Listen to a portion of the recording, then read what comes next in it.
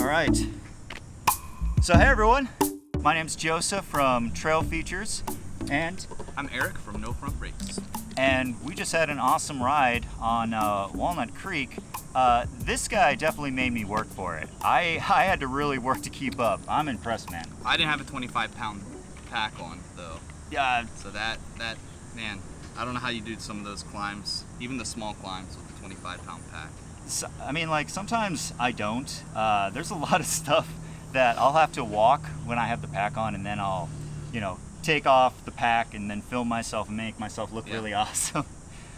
But my question to you is, what originally drew you to mountain biking? Well, it started when I was like 15 or 16. I had two friends, Tyler and Greg. I still talk to Tyler every now and then, but they got into mountain biking and got me in as a result. And we literally just went into the woods. There was some like a greenbelt type area behind the development that they lived in. They both lived in the same development, and we went back in the woods with a machete and just like hacked the crap out of stuff. And like, because there was a trail there, but it was really overgrown, and we basically built a little loop.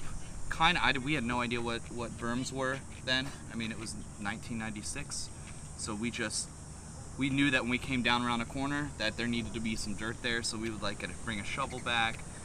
And so that's how I got into it. And then from there we would just like, and I mean, before any of us could drive, we would just go crazy with it and like ride 20 miles to the trails, go ride the trails, and then ride home. And I couldn't do that now, I don't think. Yeah. But that's what got me into it, and I think I've explained this before, but like when I went away to college and that was like the primary focus of my life, I kind of just fell out of it until fast forward 15-20 years. And Yeah. I mean, like, there's two really awesome things there. I mean, first off, like, when we were out on the trails, we were talking about a bunch of stuff. One of the things that I mentioned was, for anyone who wants to meet people to go riding with, even if you literally just bought your first mountain bike, the best thing you can do is go find a trail build day and go volunteer your time. I guarantee you're going to make a ton of friends. They're going to invite you out to go riding. You're going to meet all these awesome people. And I mean, the second thing is, it's really awesome that like you guys just went out and built your own trails. Mm-hmm. Like, you just found a stretch of unused land and you did everything. And I'm like, you know, this is before YouTube and the internet. You didn't have a frame of reference. You just figured it out. We just knew where we wanted to ride through, and hacked our way through it until it was rideable. And when you're a kid, you know, it's rinse and repeat, right? So like you're just riding the same stuff over and over. And I think there's also some sort of pride involved when you actually made it rideable. You're right, like there's some like good feeling of ownership. So yeah, to echo you, it's something that I've been bad about actually is coming out the trail building days. Like I ride the crap out of Walnut and Brushy and stuff, and I need to make it out. I'm bad about it too, just because, you know, when you've got a wife and kid, and then I go to school part-time as well. I've just been on summer break for a while. I took a semester off to get some things accomplished in my life. But as soon as classes start back up, you know, it's going to be hard to find riding time and time to go trail build and everything else. Yeah. But so I mean, like, for you, it sounds like I was going to ask, like, did you ever feel like riding, there was like this insurmountable challenge to riding, or you just got on a bike and did it? I just did it. Like, you know how you are with your friends growing up, and like all of your friends, like everybody picks on everybody when you're all friends. And so I knew that like that was going to happen when I started to ride, and I knew that they were gonna like gripe about me being slow or whatever at first. Although, you know, I was on the swim team in high school and stuff, so, and I played soccer, and so I was kind of already kind of fit then. I was definitely more fit than I am now. Beer catches up to you. Yeah, beer and desks. Yeah. Getting a desk job just kills your childhood. It's true. But yeah, I knew it was gonna be like they were gonna razz me no matter what, so I just did it, just went for it. And I hate doing the like whole adversity angle, but like it's if you think about things that are going to your own limitations are gonna stop you from doing something that you really want to do, then you've already lost that battle. Exactly. I mean, I'm sure that there are people out there that view what you're doing and going, wow, that's awesome. I mean, like, it doesn't even faze you, because like I said, I was out there chasing you. That's what I know. And so, there's a lot of great stories out there, and yours is definitely one of them. Of just you just picked up a bike and just started, and that's awesome. Yeah. I mean, it's not like I had to, like, I wasn't in like any sort of accident to begin with, so like it's just the way I learned. I remember my parents, when I went to kindergarten, my parents were like super worried that I would like have to wait another year because I couldn't tie my shoes and stuff, and so I like had Velcro shoes until like 3rd grade. But yeah, it's not like I've ever known any difference, so I do it. I mean, I understand why people are like, when people like say things like that, and I'm like, whoa, like, but to me it's like that's like the byproduct of me figuring out how to do something, you know what I mean? Yeah. Like it's not usually my goal, but then I'm like, it's hard for me to think outside of the way I've always been. So yeah, no, that's a great attitude to have. Go for it. Dude, Do it. back surgery. Oh. Trying to get used to mountain biking again. Yeah. I know that feeling. I can't say anything to you. How the fuck do you do it, man? I wanted to ask you a question about your prosthetic. Yep. The Chumba guys, how did they reach out to you? So there's a guy on a local message board, Leaf, aka Spice Wookie. He builds a lot at Pace Bend, but he knows them. And as soon as I started my channel, he started reaching out to me and said, "You need to talk to these guys. You need to talk to these guys." So I wanted to make sure I did my due diligence, not put all my eggs in one basket, and not count on Chumba to swoop in and save the day. So I went to a couple other places, kind of did like free consultations, and kind of got the idea of what it was going to cost me in the end, even if like my insurance covered 80 and I was covering 20. And I was still looking at like probably 7 or 8 G's. And that's only covering 20%. That's a Yeti. Yeah, exactly. Or a Bronson. Yep. So I called Aaron, set up a ride at Pace Bend, and we went out there. And I was figuring at the end of the ride, I wanted to like kind of foster that relationship and get to know them really well before like trying to cross that bridge. But by the end of the ride, Aaron said, "All right, so when are you gonna come out and like get fitted?" And I was like, "What? Oh yeah, okay, this is happening." So we did that. We've done 2 appointments. Just rode yesterday with the second prototype, and it's a keeper. So he's building out the final one. So it's happening pretty quick. I should have it in like a week and a half. I'm super excited to be able to wheelie, be able to hit some gnarly jumps and keep my bars straight, land them. I can hit the jump and go up in the air, but coming back down, hitting the ground is the sketchy part. Yeah, I mean, like, I've already been impressed with just like how hard you ride, because I had to really push to keep up, and it's gonna be crazy like watching you be able to just accelerate your skill sets, being able to have all your weight distributed evenly. So Not cocking my shoulder. Yeah, like your I do posture, that. I'm always everything. cocked forward. Yeah, that's gonna be hard on your back. And, Yep. like endurance. and That's why, everything. like, when I bought this bike, and I think I bought it in like May or so, seat dropper was the one thing that I never anticipated on using that much, and I use it all the time, and just to keep my back movement changing. Because if I ride and I have my shoulder cocked, I'll at the end of every ride on my hardtail, my back was killing me. So yeah, I could imagine. so I'm super excited to relearn some things, retrain myself how to ride, get rid of that. I'll be able to get rid of that muscle memory and relearn it though pretty pretty easily. Definitely. I mean, like, it sounds like you have or not sounds like, you do have an athletic background. So you're all about, you know, refining your technique over time, and this is no different. Oh, hello, tree. That's why I think it's so windy and it's about windy. Up. Yeah. Oh, I need to trim down these bars. Here's the widest one. 800 millimeter.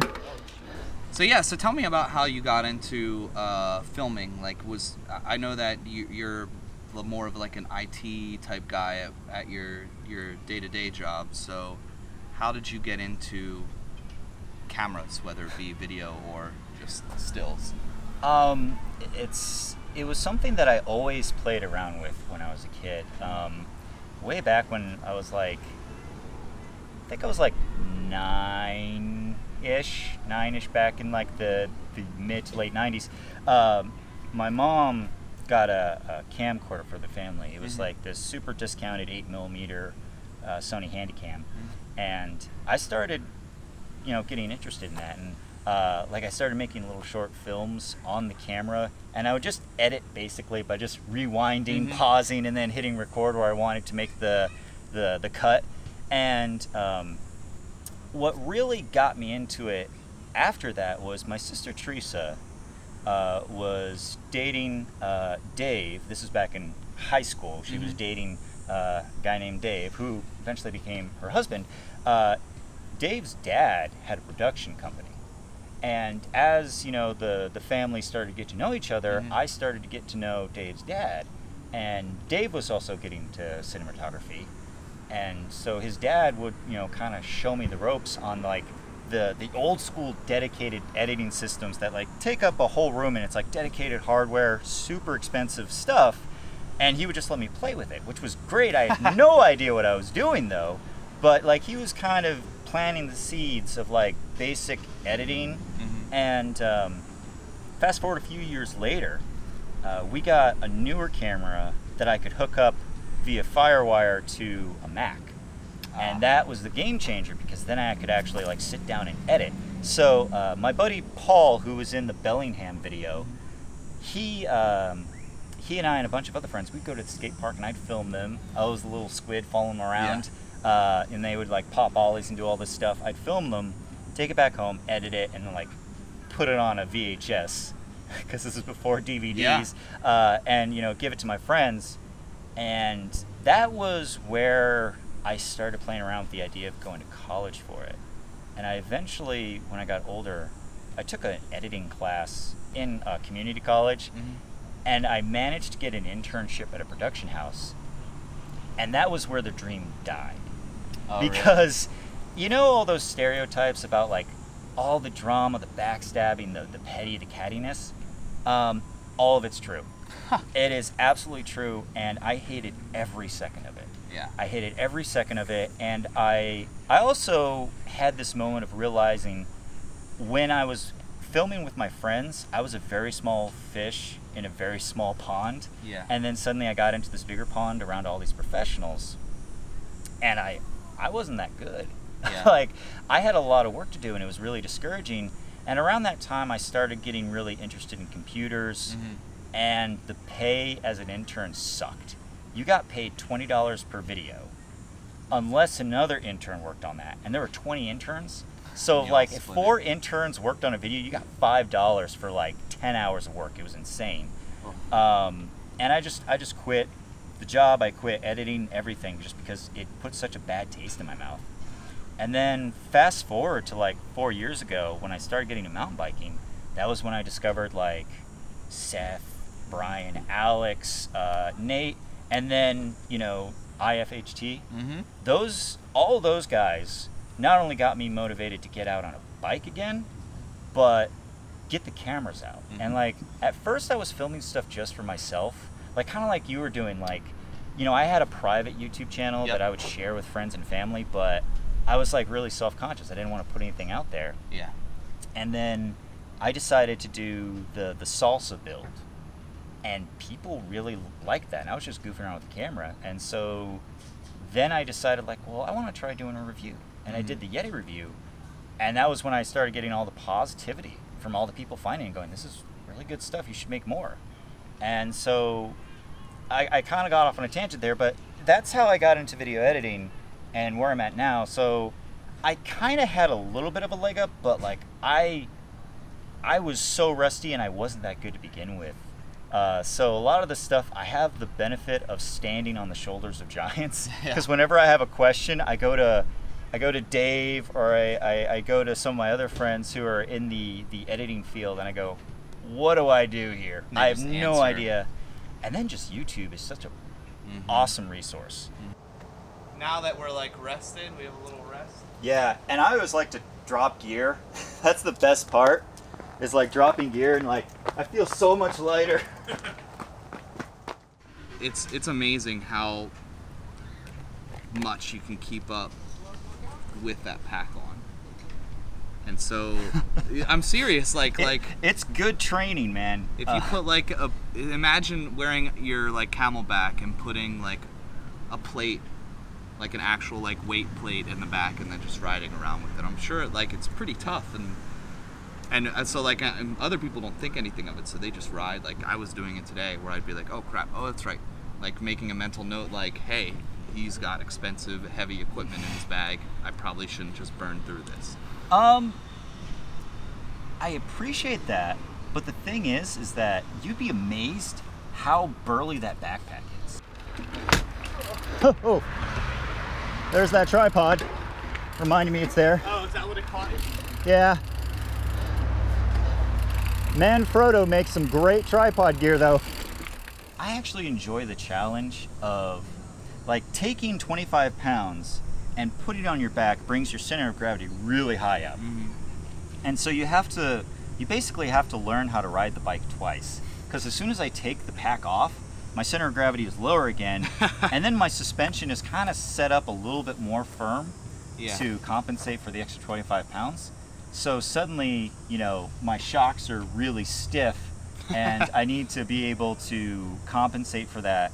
So everything is kind of a compromise, but it's a fun challenge, and it's always worth it at the end of the day when I take the footage home, I get to review it, and I go, oh man, that came out awesome. Yeah, another thing, like I feel like I've learned a bunch today. Like I've never considered, I just strap on my GoPro and go, and only recently have I been like actually thinking about where I can stop, place my phone, which, you know, it does decent, or just take off the harness and just taking a little break.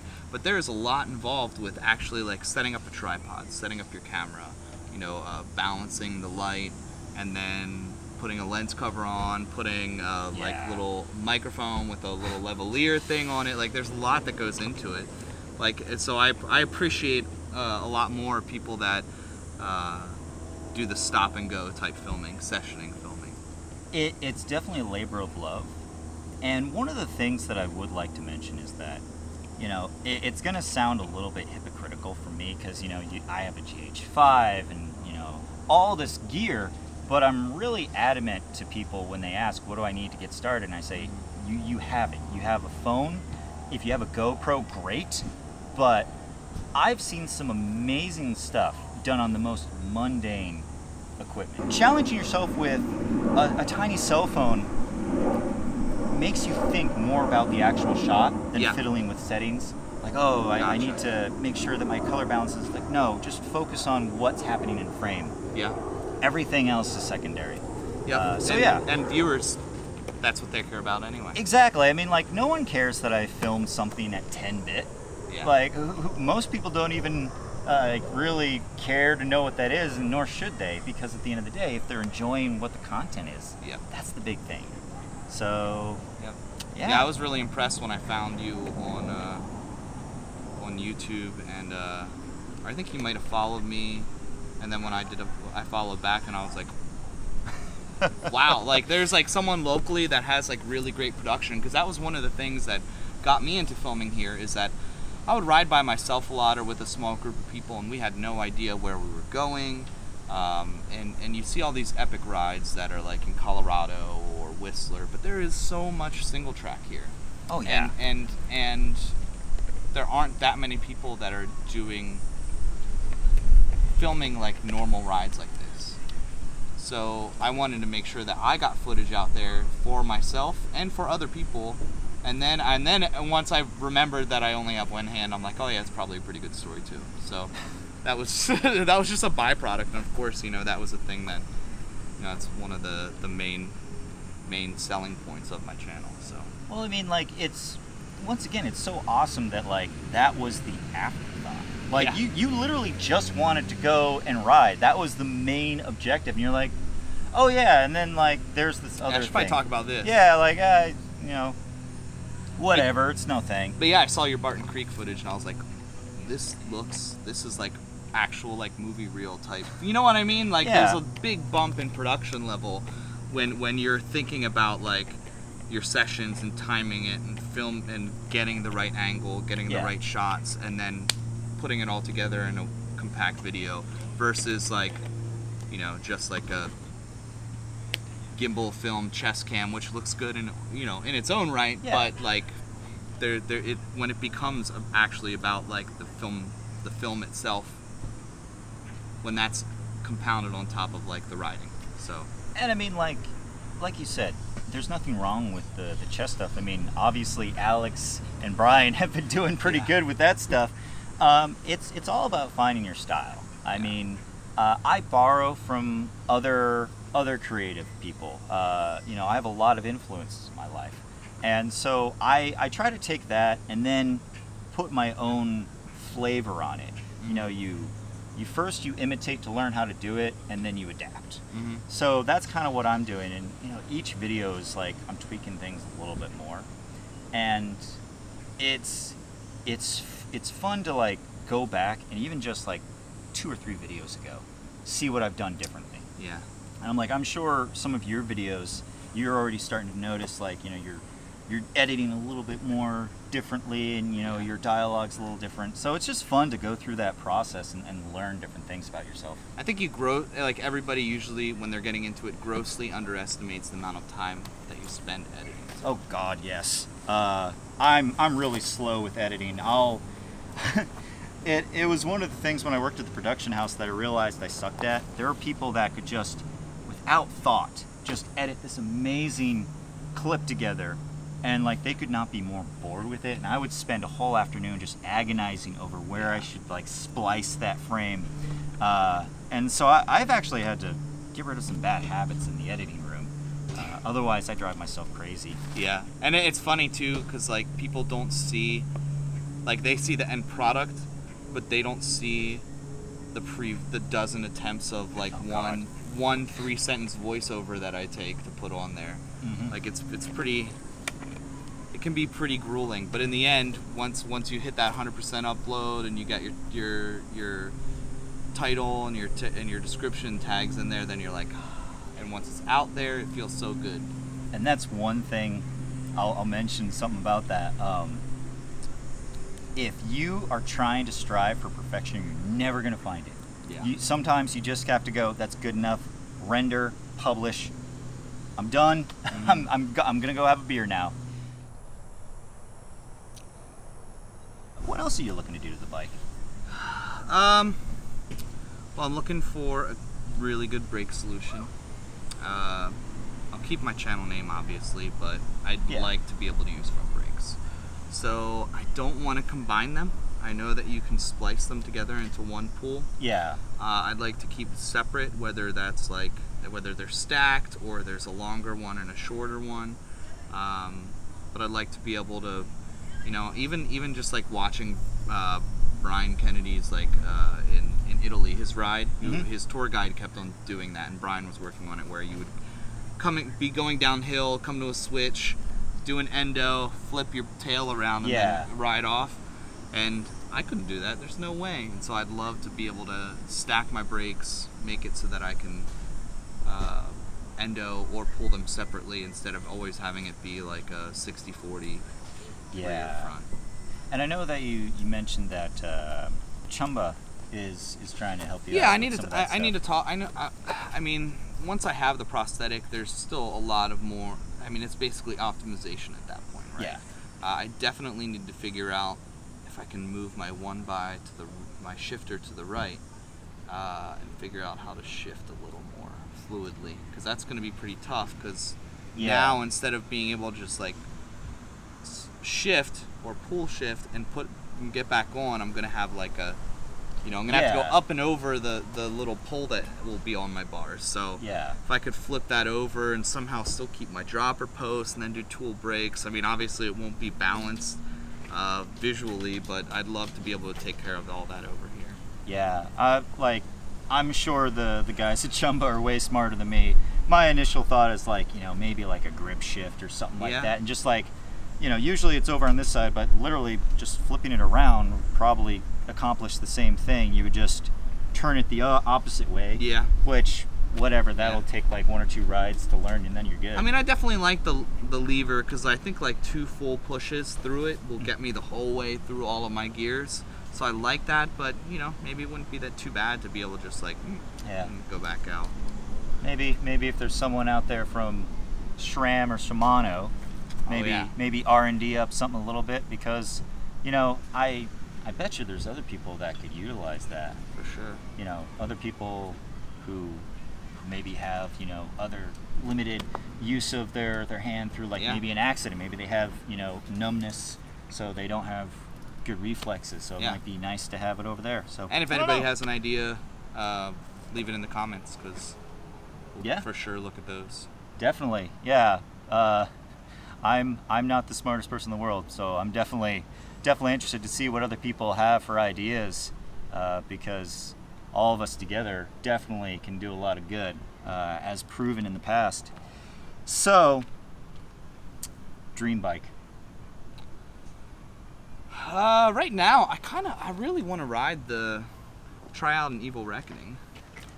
I've been wanting to get my hands on an Evil. Evil needs to come down here with the Yeah. demo car. Come on, guys.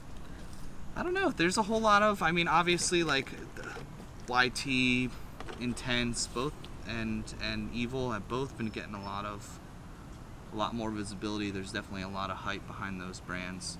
I don't know. I'd like to try riding a Bronson, something like that, something a little more squishy. I mean, I'm super happy with my Hightower, honestly. That that set the bar for whatever my next dream bike would or could be. I rode, so when I was picking out the Yeti, I rode tons of bikes. I rode Santa Cruz, Hightower, Salsa Pony Rustler, Trek Stash, and a few others. I can't even remember them all now.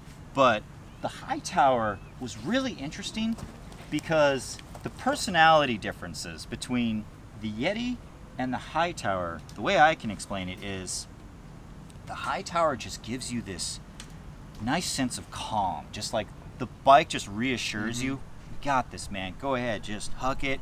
It'll be fine. The Yeti, on the other hand, is like, hey, check out that super sketchy line. Let's hit that. That's the Yeah. one I want to hit. So like, that's the personality difference. And I liked both because this is more playful, but this is just something that you can ride all day and just know that the bike can take anything you can Yeah. throw at it. Yeah. My dream bike right now, I would love to get a more enduro style bike because I find myself getting more and more aggressive on the downs.